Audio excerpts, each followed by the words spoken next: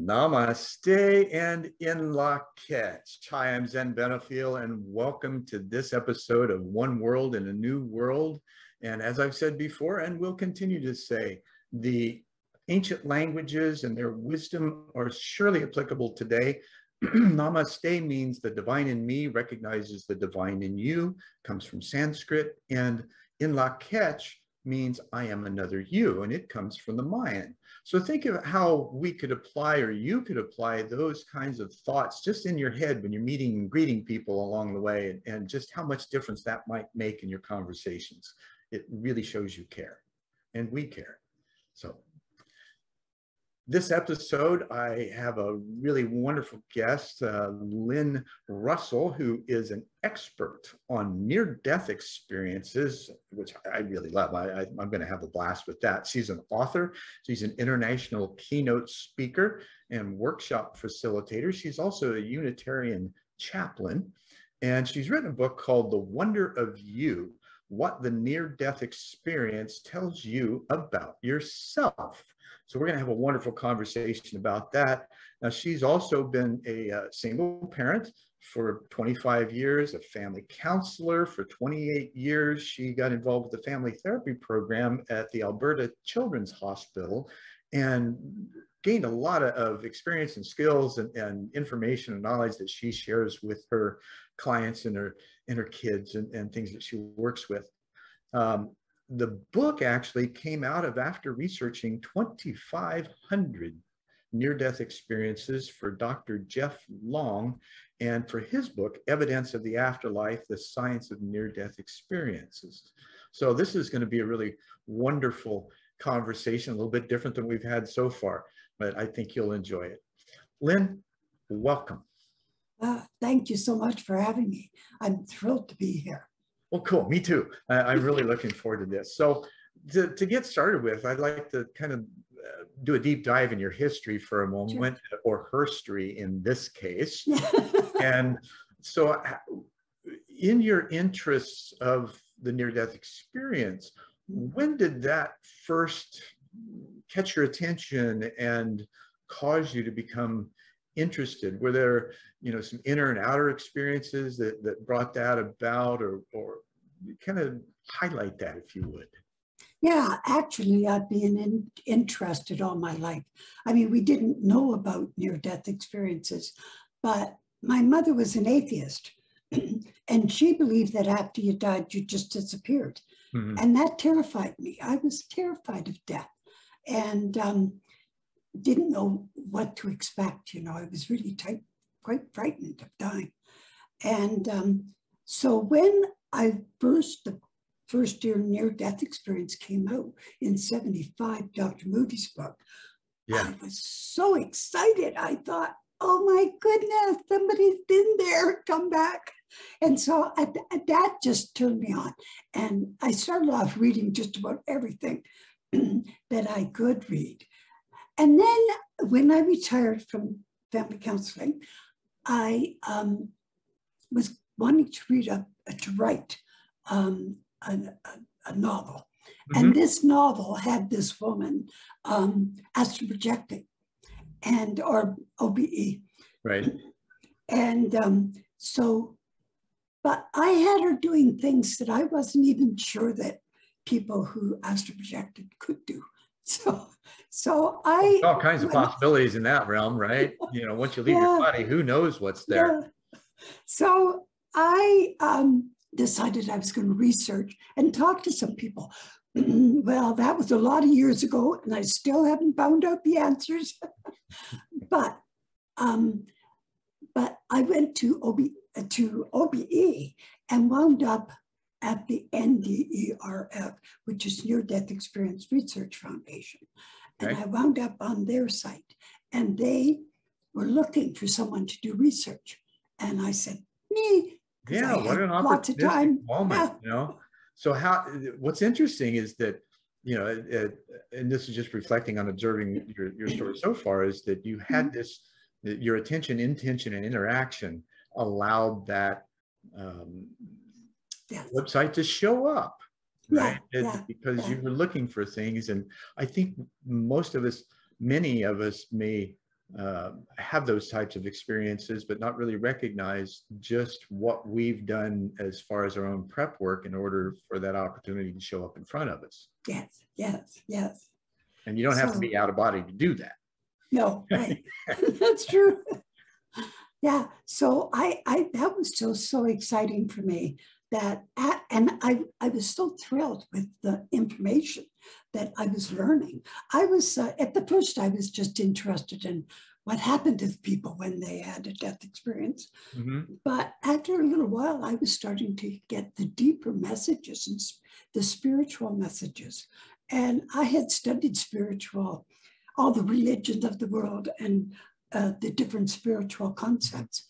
And you're in church that includes all of those too. That's one of the nice things I like about their theme, if you will. Yeah. They pull resources from everywhere.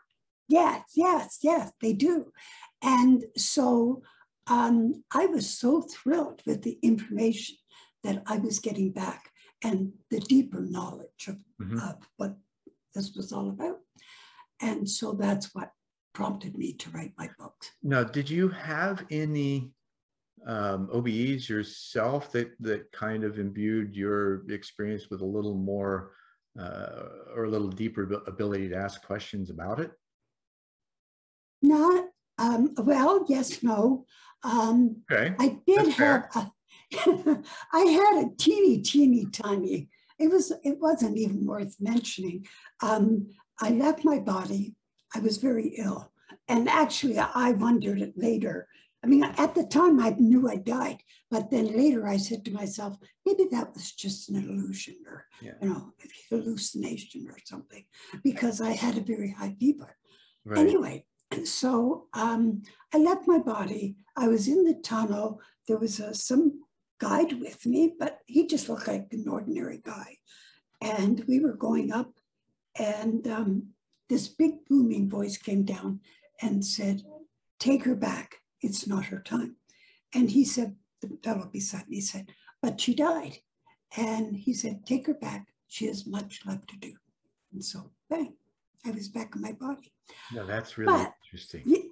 Yeah, well, sort of. I mean, to me, after reading some of the very deep experiences that people have had, mine was pretty Mickey Mouse, actually. Well, I don't think any of them are really Mickey Mouse, and don't discount yourself like that. It's, you know, the experiences are what we need at the moment in order for us to take our next step in our own evolutionary process, in my opinion. And it doesn't really matter how simple or complex it is. It simply opens the door and allows you to step through it for a while. And the fact that that's a good point. That's a good point. And so, you know, because we as humans tend to diminish our experiences, and we also, like you said before, we often ward them off as hallucinations, right? And do you find that in your studies, do you find that a lot of the NDEs initially believe them to be hallucinations before they really start, you know, questioning the reality and comparing their experience to others? And no, they were absolutely sure that they had, that this experience had been very real. And that was one of the elements, because, but I want to tell you about an experience I did have. Sure. That helped a great deal in my development and understanding. And I was washing the dishes one day, and I was separated, single parent, had 3 kids. 2 of them were in school, and the littlest one was, well, she was 3 still or 4. At home, right? Yeah. So anyway, when I had 3 experiences, and when I had these experiences, they were always in the afternoon when the kids were gone to school, and the little one was down having a nap. So the house was quiet. And the first experience, I was doing dishes at the kitchen sink, and there was a window in front of the sink, like many places, and there's an apple tree out in the yard. And I don't even know, just instantly, I became that apple tree. I wasn't even paying attention to the apple tree. And then I just had this vibration like, I was the tree and the tree was me. And then I was every form of life that I could think of in the universe. And it was me. And that was, I had read about it. You know, I think that's called that opportunity. A lot of Eastern traditions offer, a lot of the philosophers and theologians offer, you know, the quotes that kind of emulate that kind of understanding. Yeah, yeah, yeah. And so then so that was the first experience, and it was probably less than a minute. Then the next experience was days later, and I'm wiping fingerprints off the walls in the hallway. And all of a sudden, I'm not seeing the wall anymore. I'm seeing an atom, a very large atom, and I'm seeing the electrons and the protons going around, and I'm seeing the middle, and I'm seeing the whole thing. And it just fascinated me. And then that expanded. I shouldn't have said protons. Protons don't go around. It's just the electrons. Anyway. That's okay. So, I get the image of the atom, right? So I had seen this atom, and then that expands to our solar system and the sun with the planets going around, and that expanded to our galaxy, and then that expanded to sister galaxies. At least that's what I've been calling them. Mm-hmm. And during this expansion thing and imagery, I was getting a message in my mind that this didn't just happen accidentally, that there was order and planning and a great intelligence behind it all. Absolutely. And after you could explain your third, I've got something I want to share with you that I think will, okay. It will correlate what you've seen from a different perspective. And so then I heard, now I didn't hear, I got a message, but it was a knowing. It was like an absolute knowing. There was no way I could dispute it or shove it away or anything. Right. And there's a sense from I don't know if it's frequency or resonance or what is embedded in it, but there is that knowing when you get certain pieces of information. Yeah. It's unquestionable. Yeah, exactly. And I knew if this was true, just like I knew my name was mm-hmm. true. And it said that my being was somehow connected to the operation of the universe. Well, that terrified me. I didn't want to have anything to do with that. Well, why did it terrify you? Because I thought that it meant a great deal of responsibility that I wouldn't be able to live up to. Yeah, I just felt like again a normal human trait in that, you know, when we're asked to step up, it's, oh my gosh, am I inadequate? Am I enough? Can I be enough? Yeah. You know, exactly. All those kinds of things. And sure, that's I think that's normal.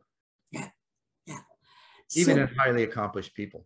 Yes, yes. Well, oh, good. I'm glad to hear that, because at this point I was going back to school. Sure. So I was a student and so on. Anyway,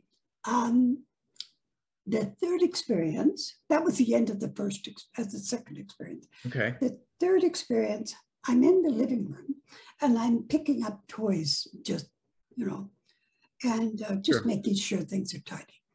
And all of a sudden there's a presence in the room with me and I couldn't see anything. All I saw was a room, but this presence was there and there was no denying it. I could feel it and I could feel this overwhelming amount of love that was coming to me. And it was just like, whoa. And I felt like I was connected to it in some way, that we were connected. And that was blew me away a bit too. Sure. And then I actually heard words in my ear. And the words said, this is where you came from, and this is where you will return. And that was the end of it. But after that, I thought, if that's what happens after death, when? Well, just what's interesting so is exciting. that the voice came out of basically nowhere, right? And so, and telling you that there's this sense of um, almost the void, right? Which edifies all the other information. And even there's a guy named Wilbert Smith who ran Canada's UFO investigations in the 1950s. And he had some conversations with people from elsewhere. And they're much more intelligent than we are, because they've, if they're here, they've developed star travel, right? So that kind of sets them apart. But one of the things that they said to him is that their understanding of nothingness is almost is a foundation for their knowledge and wisdom. And we haven't even scratched the surface of Absolutely what that really is. Yeah. It's so, forgive me for saying, but we've been locked into this whole negativity of original sin and having your to guilt be and shame game. Yes. And having to be better than we are. And really, what we are is magnificent. Absolutely. And that inhibits our ability for self-love. Yes. Right. Yes. Which is really the core of where everything begins, because you can't love another, you can't honor, respect, and really feel joy for others until you feel it for yourself. You can emulate it, you can fake it to you, but you still got to make it. Right? So was there more in that? Yeah, there is one more experience. Well, actually, two more. This is years later in 1980, March of 1980. I was a graduate now, and I'm working at my.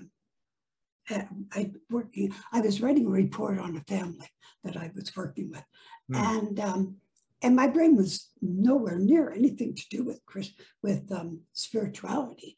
But anyway, I heard this voice say, "I want to use you." I got up and made sure there was nobody around. You want to what?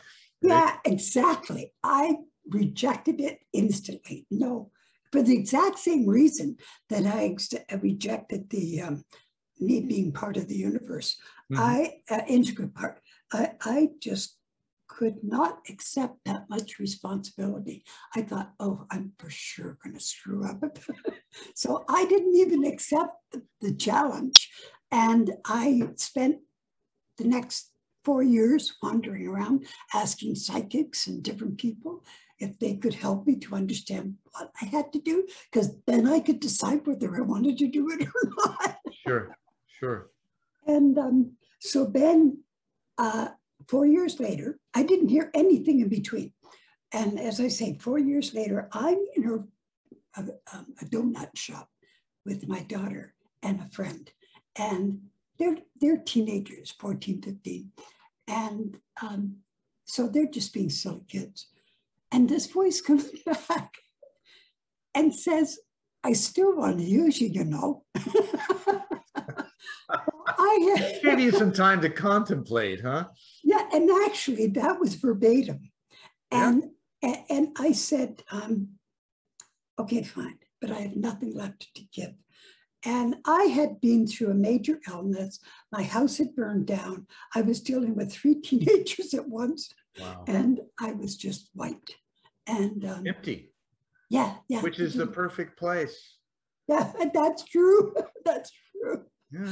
Never thought of that, but you're right. Because when I said I don't have anything left to give, the voice said, "Don't worry, I'm preparing you now." And that was it.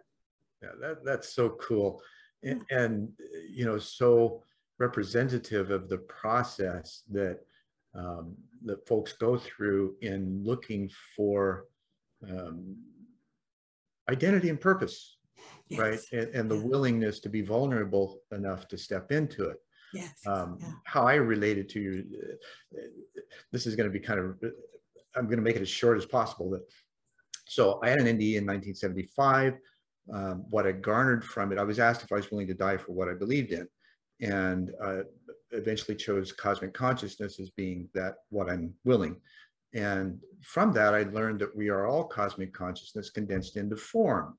And, we see it as, we call it the point of light, right? But it's still connected to the great light. And we bounce back and forth with, over lifetimes and, maybe even solar systems, who knows? Yeah. So many years later, I had this question about the Trinity, and because it was it was everywhere, right? So math, science, as well as religion. So I was questioning this, and I was going through a process that William Swigart developed also in the 1950s called multi-level awareness. And the facilitator was preparing me to go through, it's kind of like a hypnotherapy regression sort of spin. And my guide, who had met in college shortly after my NDE, showed up and simply says, come.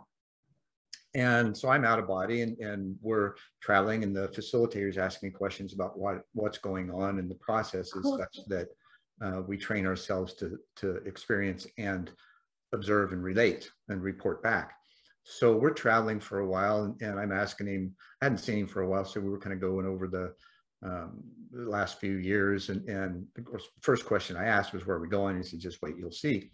So eventually we come upon this solar system with 3 huge spheres of light, had kind of a golden tinge and a rainbow sparkly almost appearance to it, with about a dozen bright green planets, all about the same size, in a planar orbit around them. And we're looking at it from a distance, and I felt like Ellie in Contact, right, where I just nearly came to tears because of the awe that I was experiencing. And then a voice, many as one, could have been just the 3 suns, could have been the entire solar system, says, we are not only your forefathers, we are also the forefathers of your solar system. Yes. Yeah. And so I started asking questions, wanting to ask questions. My guide Zephyr says, nope, that's it. That's all you get. You'll figure it out, right? So from that point, then it took me back into the micro, which is the proton, electron, and neutron. And the micro example of those 3 spheres, that then the consciousness is encased, or not encased, because consciousness really can't be encased. It's in the space in between them.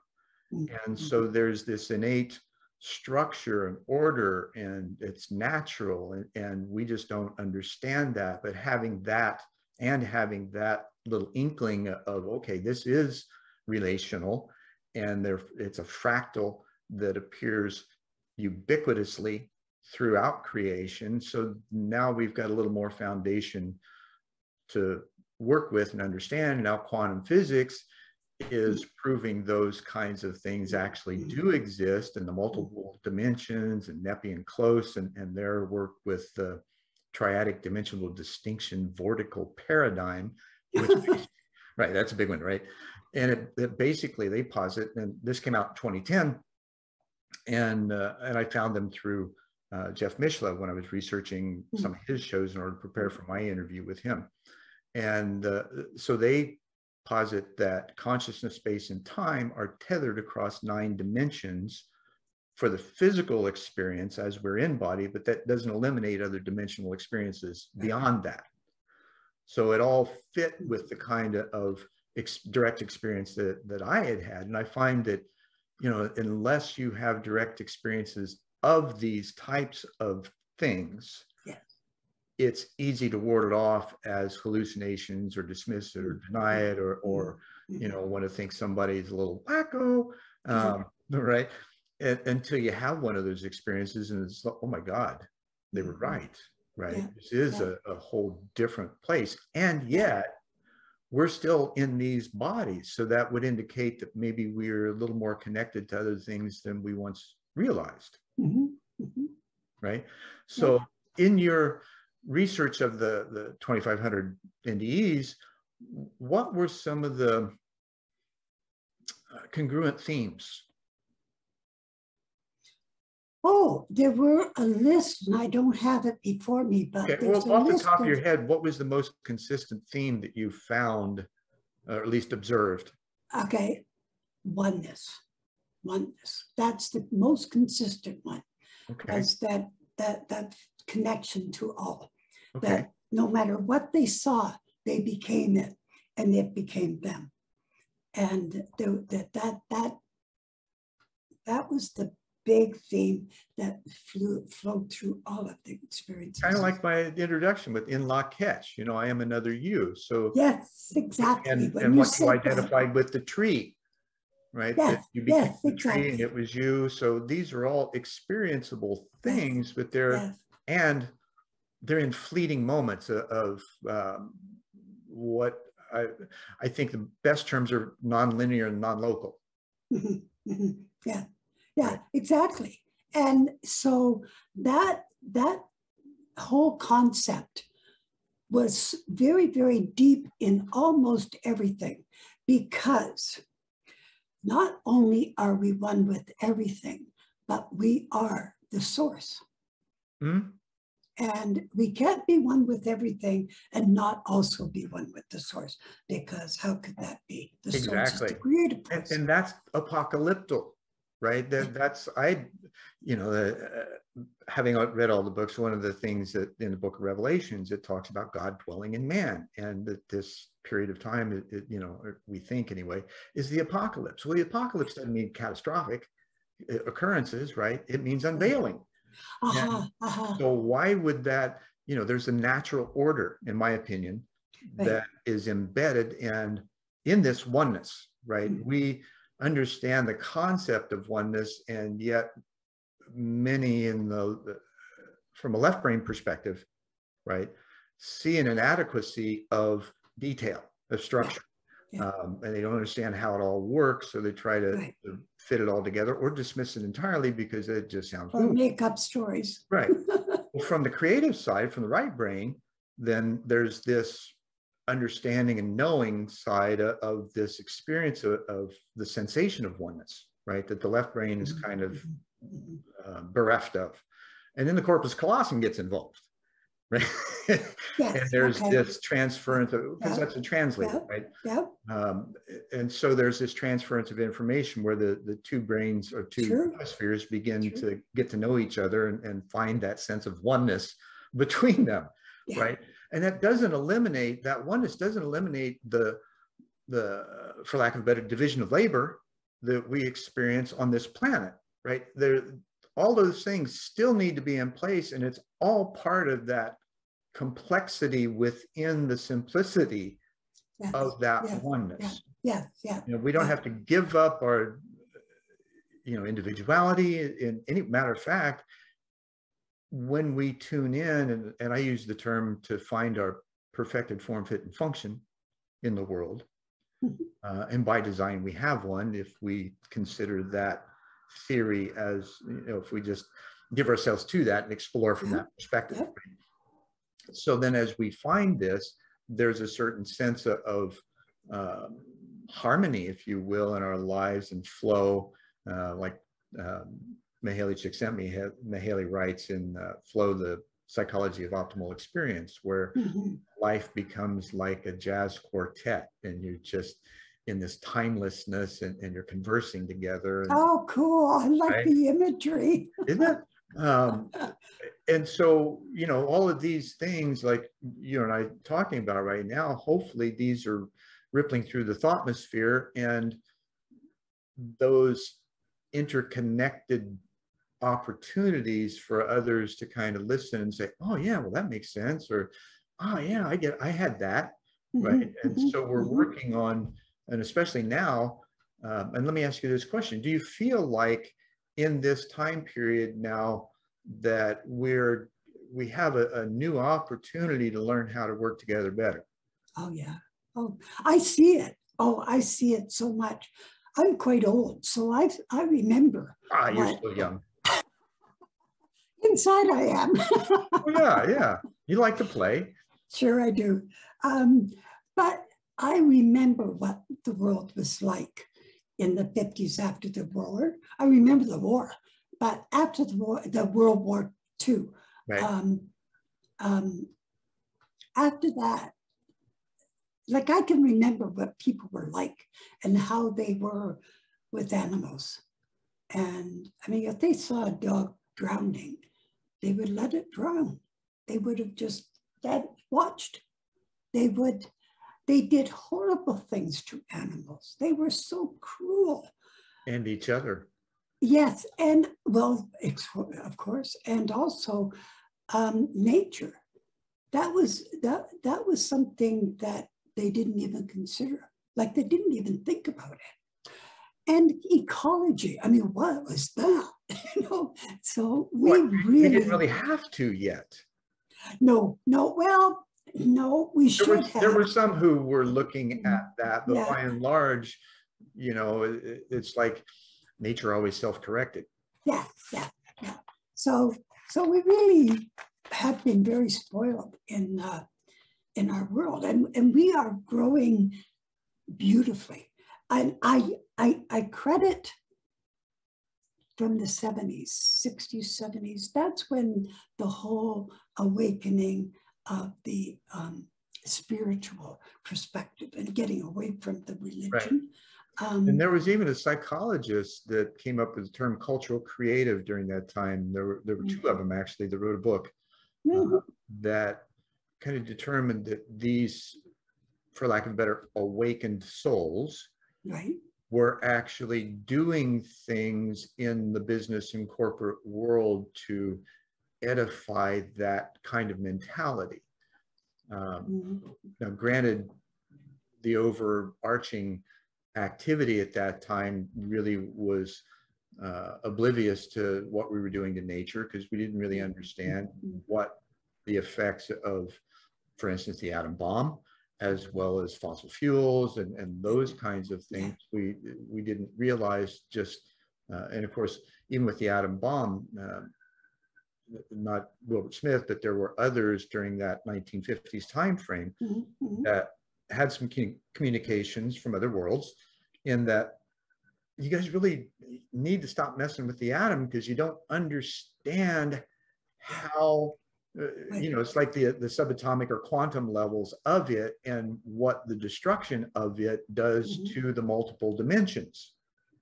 And so it's, I don't know that it's infectious, but and one would think that there would be some reparation available over time, but still there's that initial, we destroyed something, now it has to be healed somehow. And I have a thought. Actually, I borrowed it from Joel Goldsmith. I don't know if you know Joel Goldsmith's work. Not familiar, but that's okay. There's a lot of people I don't know. And he talked about, well, I think he was one of the forerunners in the oneness kind of thinking. And anyway, he talks about that we are the earth. We are the universe. And if we just destroyed the world, we would just build another one. But we would take our lessons with us to the next one. Because we are the ones, people understand when I say you create, that's your death experience. And people say, yeah, that makes sense to them, because it depends on what you've experienced in your life. Right. And you carry whatever preconceived notions or experiences that you've had into that moment.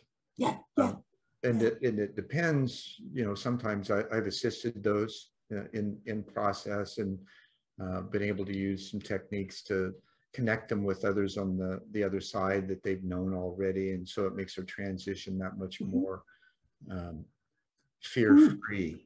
Good. Right? Because there's really no reason for that. It's just a transition of energy. And it's okay, right?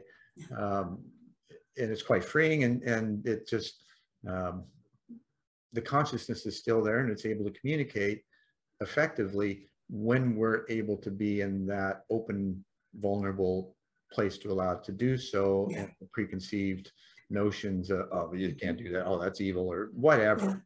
Right? We set our own limitations. And so you were mentioning about business.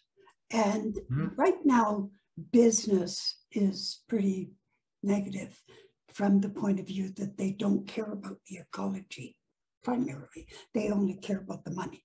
Well, right. I call it the profit over people and planet agenda. And I think where you're going to go is toward the people and planet over profit side of it. Yes, but where I want to go beyond that to, first of all, we have to get rid of the old men.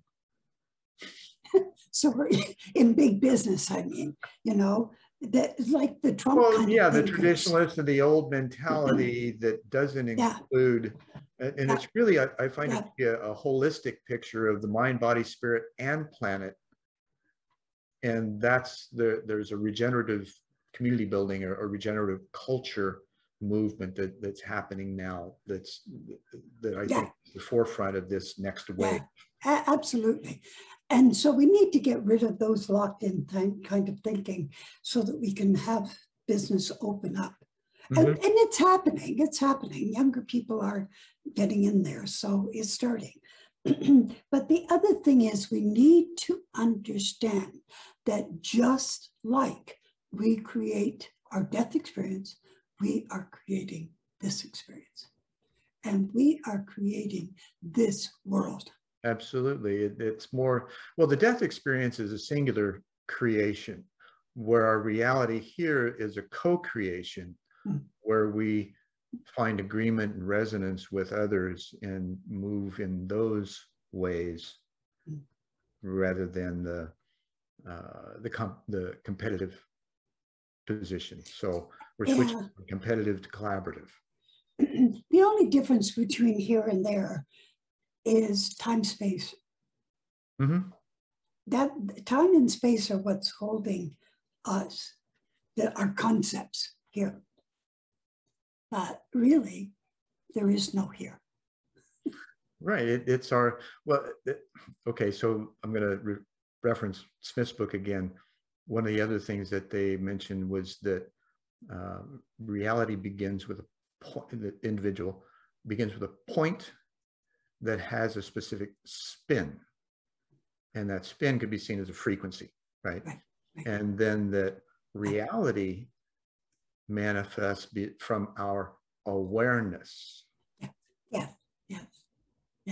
And so we are able to, let's say, anticipate events, and that absolutely. So that's where the attention goes, and the intention is to have them be successful, beneficial, appropriate, loving, and caring for each other and nature, right? So how does this, in your mind, and in your observation, how do you see that trending? Oh, I think the world is changing to the better. It's not doing it fast enough for me, because I want to be here when it happens, but I don't know that that's going to be. You just never know now, do we? It's quite possible. Yeah, that's true. But the world is becoming a much kinder, a much more open, a much more accepting place than it ever was. And it's starting from the millennials down. So, yeah, and so that's marvelous. I love it. That's around the 80s, 90s. And so the world is changing big time. We just have to give it a little more time. It takes approximately 50 years for a new way of seeing, a new way of being. Gosh, that kind of matches up with what Jose Arguelles had written about the segue between ages, between the Piscean and the Aquarian age. There's a 50-year window, segue, if you will, where awareness and consciousness escalates. And in a talk I had with him many years ago, where that awareness and consciousness curve almost parallels the information curve. And then it gets to a point where the tipping point, right, which according to them was the winter solstice of 2012. So once you reach that tipping point, then what?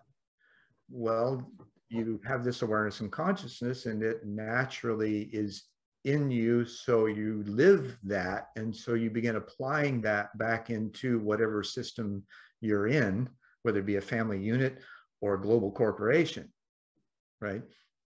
And that this transition then begins to cause what doesn't resonate with that to bubble up to the surface. Yes. In some ways, it's you can be kind and gentle with it. In others, it's extremely disruptive because it's been in place for so long that now everybody has to become aware of it. Yeah. And oh gosh, what's happening in the world right now? Yeah. Right. Yeah. So it gives us this opportunity. And one of the other things in my NDE was I was told before I came back was that there will be a new world order in my lifetime. Mm-hmm. And it will be one of harmony among people and planet. So yeah. And now, that's a good point, because what I find people saying is it's coming, but they're wrong. It's here now. It's already happening. we're in the process of it. And Yes. like anything, it takes time, and maybe we can measure time by the change in entropy. And the less entropy we have, the faster time will evolve, and the quicker we can get things done. Yeah. To take us to that next. Exactly. As I say, we just need to get rid of the old thinking. Right. So back to the NDEs then, in your studies, how do those kinds of thoughts and summations, where do they show up in that research? How do they show up? I'm not sure what the question. I'm sorry, I'm not quite. Not a problem. Let me reframe that. So okay. in your studies about the NDEs and the different people, we mentioned the themes that you saw that were congruent. So how would it? First of all, is this theme congruent, and how is it showing up as far as maybe the priority and how people are have this awareness now? Okay. Does that make sense? Yeah. Okay. Yeah. So as I say, this feeling of connectedness to everything was prevalent throughout the whole death experience. Excuse me, I'll close. Sorry. Don't be sorry, be Lynn.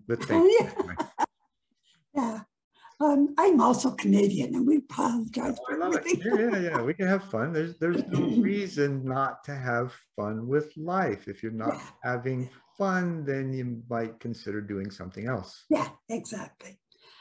Okay, so the fact of that oneness permeates everything, because that's the bottom line of existence, of this life and of that. And so the experiences that people have on the other side is because they are creating it. And it doesn't mean that that's what heaven is like.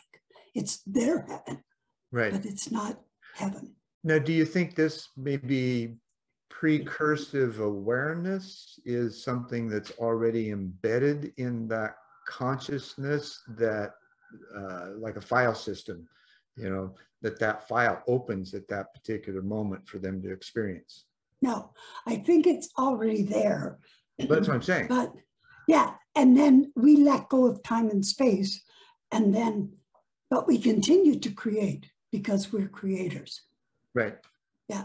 And so people will, some of them, not all of them, but some souls, when they're on the other side, see themselves as physical because they brought a physical concept of a body with them, ethereal.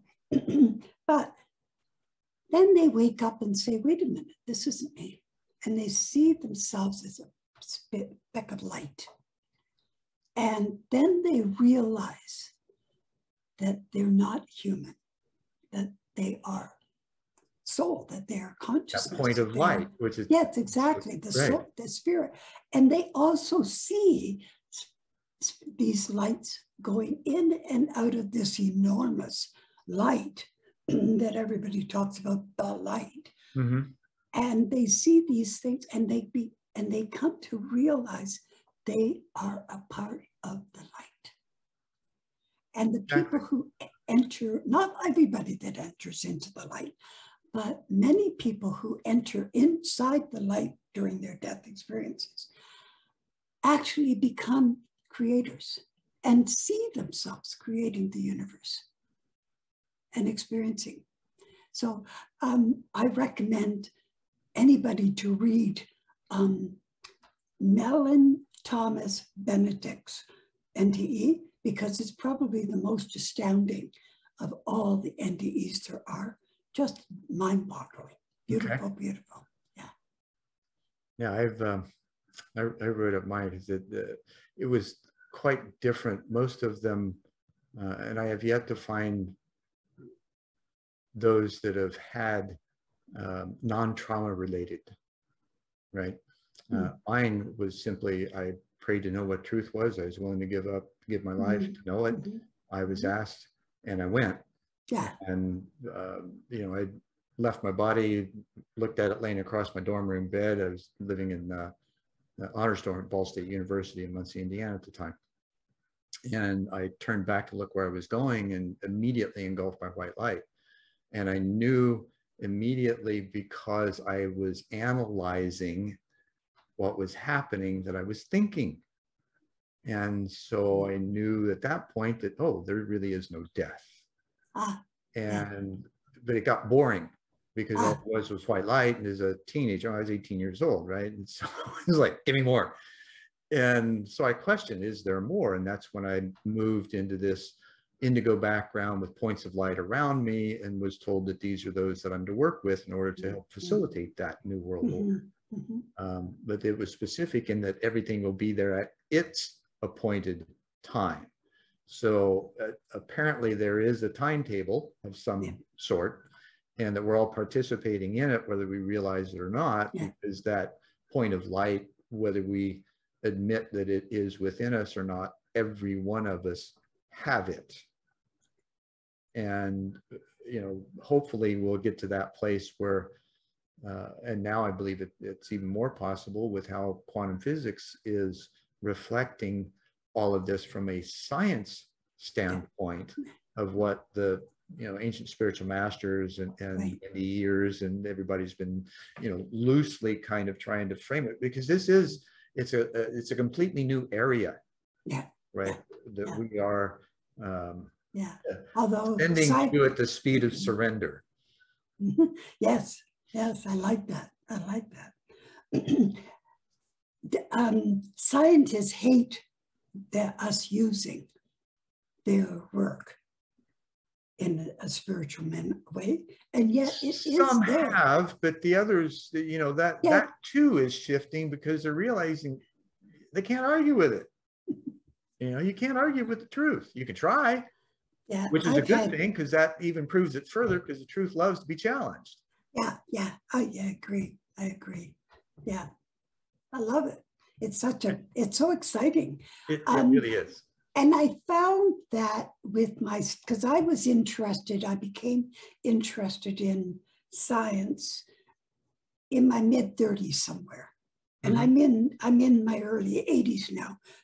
So that's a lot of years, and 40 odd. And bless your heart as an octogenarian. and I call that being geriatrically gifted. They call us super agers, but you know what? I don't know if I agree with this concept of super agers, because I have a gang of friends that are all 65 and up, and they are all bright. All of them can, you know, their memories are good. They can have a good discussion about things. So I think 80s is changing, and 80s is the old 60s. Okay. Yeah, because I feel like 60s are the new 60s, the old 40. Right. You know, this brings up go ahead. You had something you wanted to say about that? I've lost it. Okay. So let me plug this question in place of that. How, being elders, right, we see these capabilities and needs for distributing at least some additional knowledge back to the millennials, right? As they're coming up, because they don't have the life experience, they don't have the work, the relationship, it's like we every decade we have this learning curve, right? And kind of goes along with that, which is kind of funny. My parents sent me to a clinical psychologist after my NDE, and after the third session, he says, you're not crazy.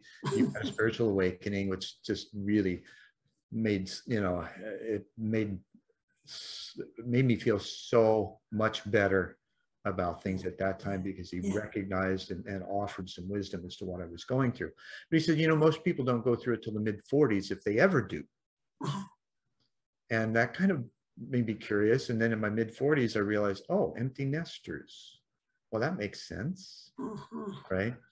So that's one of those, cyclical patterns, if you will. And another friend of mine was mixed blood Cherokee, was saying that, we, in our tradition, we cannot join or form a council until we're 51. So at that time, you're usually a grandparent. So there's this unspoken structure, right, that we don't necessarily talk about and recognize as to how we evolve together, and then being able to relate that process to the younger ones in such a way that they don't just give us a stiff arm, right? It's like trying to tell the teenagers, give a teenager answers they aren't asking questions for, right? We're just trying to say, hey, you need to do this because, right? Well, they're not asking about that yet, so it's just going to go in one ear and out the other. So how do we open those ears? Oh, I think first of all, I do remember what I wanted to say before, but good. Anyway, with teenagers, we need to allow them to experience and test things, because up until that time that they become a teenager, they have had mommy and daddy tell them what to do. And now they want to test it out for themselves. And they become very resentful because they feel like they're 1 foot in grown up and 1 foot in child. And so they can get very resentful if adults try and step in there, and that's pretty consistent with all teenagers. And so what, us or me. And so what we need to have is a safety net place where they can come and be safe and be fed up and clothed and looked after, but allowed to go out there and experience. But there are some pretty serious dangers out there with drugs and rough, and all boys want to drive fast, and that kind of thing. Right. So we need to educate them before they get to teach ahead of time, so that they know what to expect. So what I hear you saying is that we really need to look at our parenting skills and step back from what we thought have been traditional or maybe even haphazard attempts at management and control of their lives, and to be able to step back and start asking different questions. And I had one of my guests recently mentioned he had a 17-year-old son, and I'm helping to raise another one myself, and they love video games, and they can become quite addicted to them. Well, in the multiplayer aspects, they shift roles almost spontaneously in the employee, the manager, and the leader aspects, and until he sat with him and actually watched, he wasn't aware that, hey, these are really good skills that the kids are picking up. And we see the destructive side of things with the war games and things that where it kind of dehumanizes that act. And that there are some negative and positives in Sure. both. Sure. Right. Yeah. And this is where the parental observation and oversight. Yeah, too many parents think that when their kids get to teens, they're all grown up and I can lax up with my parenting, and that's wrong. No, that's when you need to actually have more, not necessarily oversight, conversations, right? To get them to think, where you're asking questions and getting them. Yeah. And in your parenting, as the child grows, if you get them to take responsibility for their own actions, and that's all, you don't need to spank. You just have to say to them, you spilt that, you wipe it up. You broke that, you either go without, or, you know, if it's intentional, if it's or rough treatment, then gee, that's too bad. I guess you don't have it, you know. And those are consequences of their own actions. And it's real life. Yeah, and by the time they get to be teenagers, they understand that.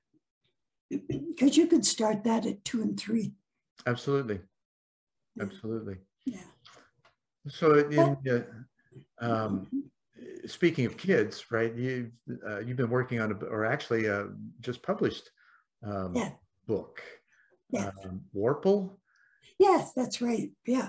Warple is a spiritual book for tweens, children who are just heading into the teenage years. Mm-hmm. So 9 to 12, 13, around there. And the story, what I've done is I've talked about oneness and how we are all connected. Right. But I've done it through adventure and fun and silliness. So it's the story of a fellow named Cam, and Cam has an attitude, and he's heading for serious trouble. He doesn't think so, but you know, it's there. Right. All the signs are there for anybody who can see. Yeah. Except him. Yeah. And he's 13. And so, and he thinks the world's against him. And so he winds up going into this world, this other dimension called Warple. And he meets all kinds of warm, fuzzy creatures. And with these creatures, they teach him lessons. And one of them is that we're all one. Another one is he learns that kindness and caring are contagious. And so, you know, pass it on kind of thing. And just like happiness. Yeah. And the other thing is that they also learn that anger reverberates back on you. So, you know, you have to pay attention to that. And the fourth thing that they learn, that the book teaches, is love is more than just an emotion. Love is the greatest power in the universe. So that's what the book is, you know, like, so it's a spiritual book, right? But because I can't do anything other than that. Well, you've brought your research, your study, your wisdom, and spun it into a tale. And really, storytelling is the optimal way to share knowledge and wisdom. And engaging kids, especially, that get them to consider, you know, as I know when I read books, I become them, especially if they're adventure novels or something like that. Sure, we all do. That's how we have non-linear, non-local experiences, right? And a sign of a good author. Oh, yeah, absolutely. Absolutely. And that is truly a gift. Now, in the shift of being able to see things in this oneness, and I'm going to go back to the NDE research, oftentimes, and I'm going to go into more I don't know if it's Hasidic or just Jewish, the 72 names of God and the 36 greater, 36 lesser, and oftentimes those get confused, and the Gnostics talk about the archons of being these non-physical beings, but they're beneficent or benign. They're never malevolent, but it's like we get the memo, right, about the oneness or all the different, and of course there's a huge list of items that we have to, you know, work through. And then the other side actually tests us to see if we got the memo.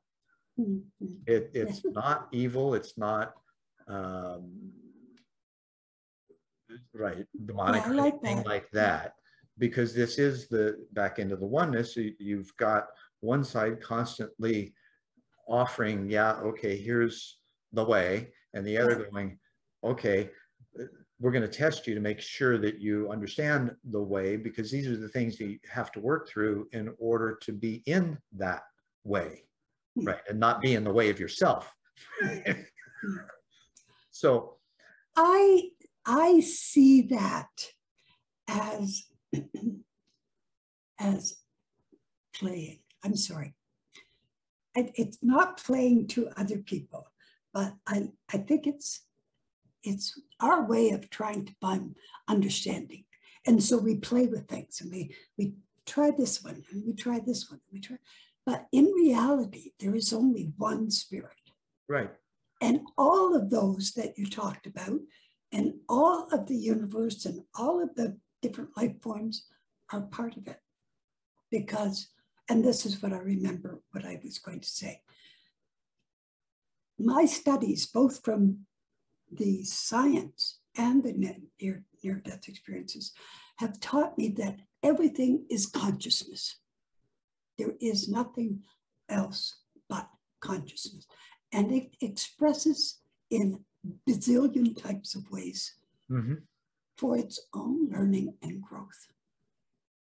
And so we are learning and growing because each one of us is an individual and experiences things in individual ways. Absolutely. It's like Nietzsche said, you know, God's just looking for playmates.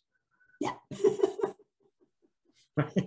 Well, yes, I think so, because in my book, what I say, the near-death experience book, what I say is that, can you imagine, just imagine being this amazing, intelligent, creative force in nothingness, with nothing around you, no sounds, no sights, nothing, just blackness.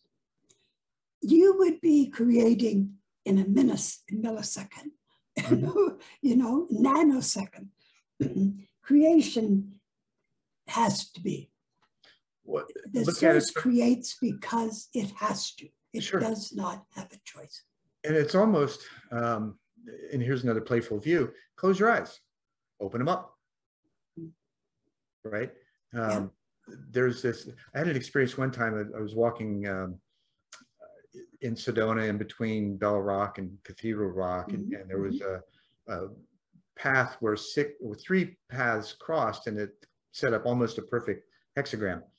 And I stood in the middle of it, and as I closed my eyes, I heard what sounded like a flutter, right, that started from a very high-pitched sound and descended to a very low sound when I closed my eyes. And it was like, I got this impression of layers. And then when I opened my eyes back up, I heard it in reverse. That's the only time I've ever heard it. It was just weird.